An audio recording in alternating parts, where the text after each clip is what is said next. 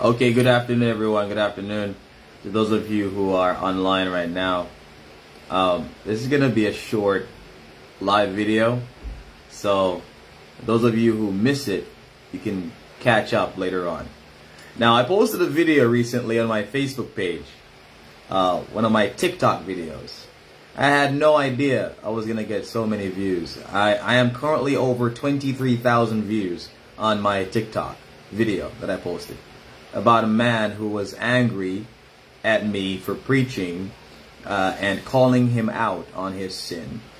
Because when I go out to preach, I not only preach, but I also confront people in their sin.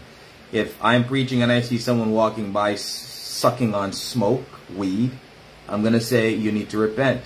If I see someone walking by and all of a sudden I hear them cursing, I'm going to tell them that they need to repent. So I'm going to start a conversation with you, whether you like it or not. You can ignore me if you want. You can respond to me if you want. But if you disrespect me or insult me, I am going to tell you, God bless you. I'm going to tell you, God bless you. Because the Bible says, if anyone curses you, you must bless them and do not curse them back. So, that's why. So, this short live video is going to be, you know, a response. I made a response. I made a very, very long response, and I posted on my YouTube channel. And a lot of you don't want to go on there. Actually had to block and unfriend someone for pretending as if he or she wanted to actually hear me out and hear the biblical basis for what I was saying, but didn't. Just wanted to throw their opinion and then leave it at that. I'm supposed to just take your opinion and not try to defend what I said. Yeah, so that's the way I am. If I put a video up and you watch the video, you disagree with the video, and you claim that I'm being unbiblical, and then I make a video so that you can watch the video to see if I'm being biblical or not, and you say, no, you're not interested, then I am not interested in hearing your opinions about anything I post anymore. Because you're not willing to hear me out. You're not willing to hear the full story. You're not willing to hear the full explanation. All you want to do is conclude that I am wrong and then hold on to your conclusion, even though your conclusion may be wrong. But people like that, I don't waste my time with. Anyways, a lot of you think that God sent Jesus Christ into the world to die for mankind. Every human being who ever lived, every human being who is living, and every human being who will live in the future. A lot of you have been told that growing up, and a lot of you believe that. And the biblical basis that you can actually make reference to for that is John chapter 3 verse 16, which says in most translations, for God so loved the world that he gave his only begotten Son, that whosoever believes in him shall not perish but have eternal or everlasting life. Now in the Greek, which the New Testament was written in originally, there's no such word, whosoever, at that particular verse. There's no word there that represents the word in English, whosoever. But the word that's there is the ones believing, or the believing ones. That's what is there literally in the Greek. And the word so love the world, the word so love the world is not in the Greek. It's not there. But literally, what John chapter 3 verse 16 should say, if you look at the Greek, and you can fact check me on this. For God in this way loved the world, that he gave his only begotten Son, that the believing ones would not perish but have eternal life. That's what John chapter 3 verse 16 literally says. Which means that God sent his Son into the world that the believing ones would not perish. Okay, let's get into this whole thing about believing. What I always say when I'm preaching the gospel is this. I make it very general. I say God sent his Son into the world to die for everyone who would ever believe. Or, God sent his Son into the world for those who would believe. And why can I say that and be biblical? One, because God knows all things. And two, God is the author and finisher of faith. God knows who will believe because God has decreed who will believe. God knows who will believe because God has already chosen who he will enable to believe. And if you don't believe me, John chapter 6, verse 29. The words of Jesus. Jesus says, "This is the work of God, that you believe in him whom he has sent." God is the one who works faith in you. God is the one who gives you faith. Hebrews chapter 12 says that God is the author and finisher of faith. God is the one who enables you to believe. You cannot believe in God without the grace of God. And God has decided who will believe. And I explained in the video I posted recently that those who God enables to believe are God's elect. Those he has elected before the foundation of the world for salvation in Jesus Christ. They are the ones who Jesus came to die for. Not everyone who ever lived. That's why we have in Ephesians chapter 5, verse 25, the Bible says, "Husbands, love your wives, just as Christ also loved the church and gave himself up for her." Not everyone is the church. The church is the called out assembly. And let's go to Romans chapter 8, which brings this out even more by even mentioning the word elect. It says, "What then shall we say to these things? If God is for us, who is against us? He who did not spare his own Son, but delivered him up for us all, how will he not also with him freely give us all things?" Who is Paul talking about in this text? Let's follow on. Verse 33. "Who will bring a charge against God's elect? God is the one who justifies." There it is. God delivered up Jesus Christ for us all. Paul is speaking about the elect. Paul is among the elect, so Paul can say, for us all. God gave Jesus Christ up for us all. And who will bring a charge against God's elect? No one can bring a charge against God's elect. Why? Because God has washed away all their sin. It is the elect of God that Jesus Christ came to die for. Not every human being, not mankind, not everyone who ever lived and everybody who will ever live. It is for all the elect who ever lived, all the elect who are living now, and all the elect who will ever live. The elect of God, chosen by God before the foundation of the world, for salvation. That is why Romans chapter 9, verse 11 to 13 can say these words. "For though the twins were not yet born and had done nothing, good or bad, so that God's purpose according to his election would stand, not because of works, but because of him who calls." So when God chooses his elect, it is not because of their works, but it is because of God who calls. Verse 12. "It was said to her, the older will serve the younger." Verse 13. "Just as it is written, Jacob I have loved, but Esau I have hated." God hates those he has not elected, and God loves those he has elected. God has a right to love those he wants to love. God has a right and God has the freedom to give those he wants love and the others he wants hatred. God decides. God has freedom. A lot of us think that we are owed love from God. A lot of us think that God is obligated to love us. A lot of us think that God is somehow indebted to us and is supposed to love us.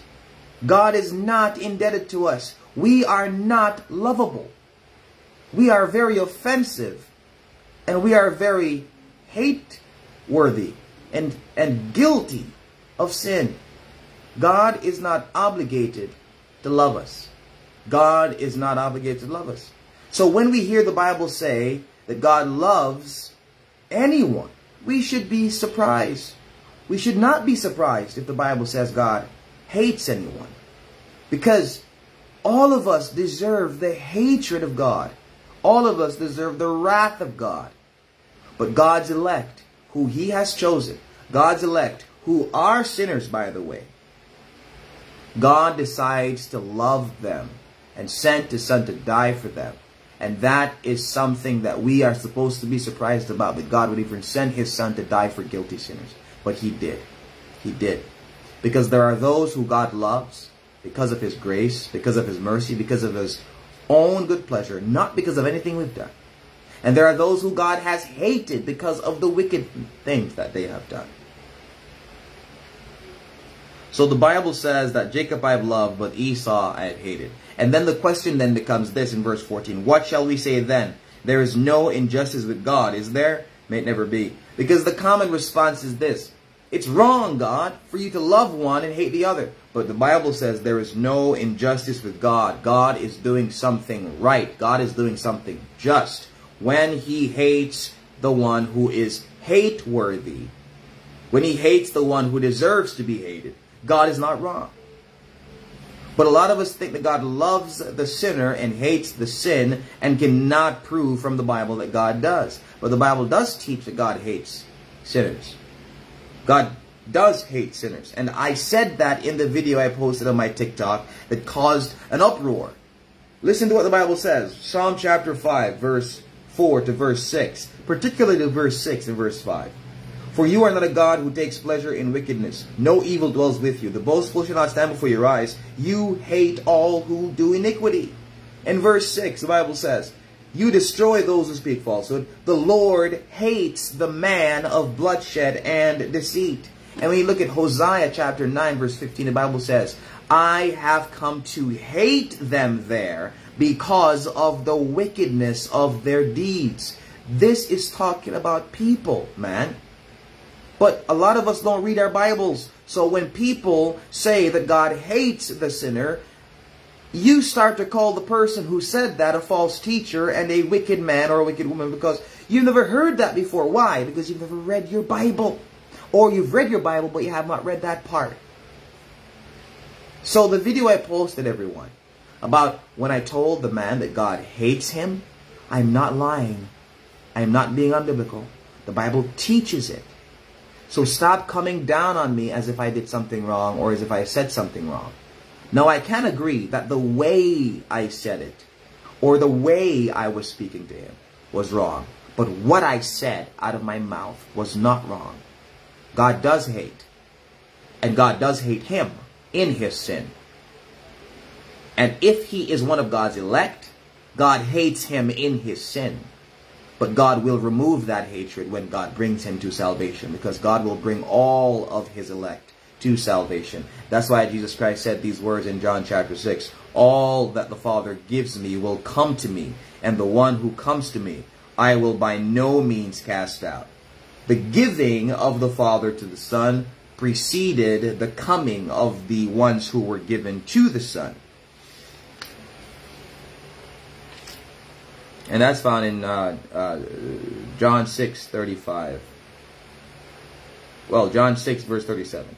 And then verse 38 says this. For I have come down from heaven not to do my own will, but the will of him who sent me. Verse 39. This is the will of him who sent me, that of all that he has given me, I lose nothing but raise it up on the last day. This is talking about God's sheep, God's people. That's why when you look at John chapter 10, verse 30, well, rather verse 25 to verse 29, but reading from verse 6. But you do not believe because you are not of my sheep. Verse 27, my sheep hear my voice, and I know them, and they follow me. Verse 28, and I give eternal life to them, and they will never perish, and no one will snatch them out of my hand. Verse 29, hear this carefully. My Father who has given them to me is greater than all, and no one is able to snatch them out of the Father's hand. God has given to the Son a people before the foundation of the world. These people are the sheep of God. These people will come to Christ. These people will believe. They will hear his voice. And the Bible also says these words in John chapter 6 verse 44, that no one can come to me unless the Father who sent me draws him. God comes and draws his elect. God comes and he brings those he has sent the Son into the world to die for. And none of them will perish, because God will bring every single one of them to salvation. God has a right to choose who he wants to save, and God has a right to love who he wants to love. We do not demand God to love everyone in this entire world, because he does not, and he does not have to. God is not obligated to you or I. He's not. So the Bible does teach that God hates the sinner and God hates the sin. God hates them both. It does not teach that God hates the sin and loves the sinner. Those he loves are his elect. He loves his elect. He loves his elect. And he hates everyone else. And you can tell one of God's elect that God hates him or her while they are living in their sin, because they are a child of wrath, according to Ephesians chapter 2. Paul writes to the Ephesians when he says to them, we were by nature children of wrath. We are all born objects of God's wrath and God's hatred until we are brought to salvation. Until we're brought to salvation. And I'm one of God's elect. And you can know you're one of God's elect by the faith that you have, by the faith that God has given you. And you can rightly say of yourself, if you're one of God's elect, that God truly hated you when you were living in sin. But God now loves you without any hatred in mind or any hatred in his eyes and feeling for you, because you are now brought to salvation. So this is all I have to say. So for those of you out there who disagree with what I said, you have to prove me wrong from the Bible. Don't give me your opinions. I'm not interested in your opinion. Give me what the Bible says. The Bible says that God hates all those who do iniquity. And then you're going to quote a verse on me and says that God loves the world. Does that solve the problem, or does that contradict the Bible? Can't leave it like that. So the reconciliation I gave is this. And this is very short and precise. God simultaneously has a temporal love for the non-elect and an eternal hatred for the non-elect. Simultaneously, temporal love and eternal hatred for the non-elect. And the love that he has for them, those who are not his elect, is a general love that he has for all of his creation. He opens his hands and all the creatures of the world receive their food. He allows the sun to rise on the wicked and the good. That's the temporal love, because that love will be gone when they die. Temporal love. And it can also be said that God blesses the wicked so that he can destroy the wicked. Because the Bible says in Psalm chapter 94, verse 5 and 6, that when the wicked flourish, it was only so that they could be destroyed forevermore. And who causes the wicked to flourish? God. And I don't want to misquote that verse. I'm going to make sure I quoted it correctly and quoted it in the right location. Psalm chapter 94. Not 94, Psalm chapter 92. Psalm 92. The Bible says in verse 7, when the wicked sprout up like grass, and all who did iniquity flourish, it was only that they might be destroyed forevermore. God is the one who causes the wicked to flourish. God is the one who causes the wicked to sprout up like grass. And the purpose is so that they might be destroyed forevermore. So when we say God loves the wicked and God blesses the wicked, it can also be seen as hatred and wrath. So that's what I said about the non-elect. Now for the elect, there is a temporal hatred and simultaneously an eternal love. The temporal hatred that God has for his elect is removed when they are brought to faith in Jesus Christ. But it is there very, very, very, very truly while they are living in their sin. And when they are brought to faith, that hatred is removed. And that eternal love that has been there from before the foundation of the world stays and is the only thing that is there. No hatred anymore. So the summary is, God has an eternal hatred and a temporal love for the non-elect, and God has a eternal love and a temporal hatred for the elect. And that is the summary. That is the reconciliation. So that is what I had to say. That is what I have to say. All I have to say at this point. So I hope that you guys understand. And if you disagree, open your Bible and make a video and respond to this one. Because if anybody is saying God loves everybody, you're going to have a problem, especially when you read Leviticus chapter 20, verse 23, where God says that he hates all of the nations that were in Canaan who were destroyed by the Israelites when God used the Israelites as a means of judgment on all the 7 nations that had millions of people because he hated them. And as well, 1 Samuel chapter 15, which speaks about the Amalekites who God hates, and wanted to destroy every single one of them, including their infants and babies. And all of these things may sound shocking to you because you think that God must love and God is obligated to love everyone. But if you understand who you are, if you understand what we are, we're guilty sinners and we deserve nothing but the wrath and judgment of God. When you understand who you are, these things are not surprising. When you understand that you do not deserve the love of God, these things are not shocking to you. Not even a baby deserves God's love. Because the Bible says in Psalm chapter 58, verse 2 and 3, that the wicked go astray from the womb. And Psalm chapter 51, verse 5, that we're all conceived in sin and born in iniquity. We're born sinners. That's why you don't have to teach your child how to do the wrong things, because it comes naturally. None of us deserve God's love. None of us. So we have to understand. The video I posted on my Facebook page, my TikTok video, that's having a lot of views and that's causing an uproar, I did not say anything wrong. God does hate that man. And God did hate me. God hates him because he's living in sin. And God hated me because I was living in sin. And God hates every single one of you who are living in sin. If you are his elect, yes, he hates you living in your sin. And when he brings you to faith, he will no longer hate you. But if you are not his elect, he hates you and he will continue to hate you and he'll send you to hell. You have no excuse. Romans chapter 1, verse 20. And some of you may not have heard any of these things that I'm saying before, because most of you on here are Pentecostals. Most of you on here are Arminians. But I'm a Calvinist.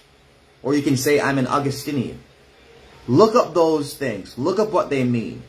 Look up the London Baptist Confession of Faith, 1689. Look these things up. Be a reader. Study.